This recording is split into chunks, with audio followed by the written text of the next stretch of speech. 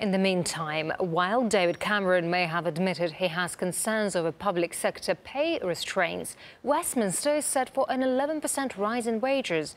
The Premier himself has expressed surprise at the ruling, but the parliamentary watchdog in charge claims the move won't cost the taxpayer a single penny. RT's Sarah Firth now reports.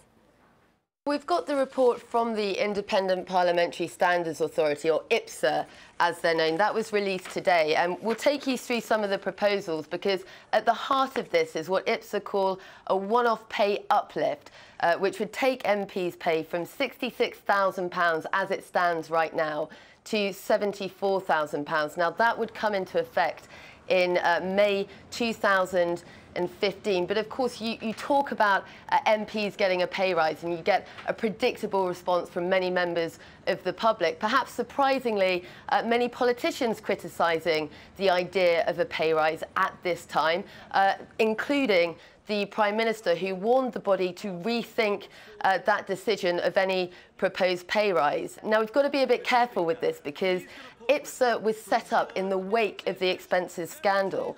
And so what they're saying is that actually these proposals are cost neutral to the taxpayer. It won't cost the taxpayer anymore. And that's because they say they're trying to curb MPs' benefits and pensions. And if you look at the statement that was released today with the report from IPSA's chairman, he said that for the first time, MPs' pay and pensions will be set independently and away from the deals cooked up in Westminster. We're sweeping away the out-of-date and overly generous benefits. So the proposals today really have set IPSA on a collision course with politicians who are going to be complaining about this, saying it's absolutely outrageous that this should happen at this time. So it's going to be very interesting to see how the fallout from these proposals plays out.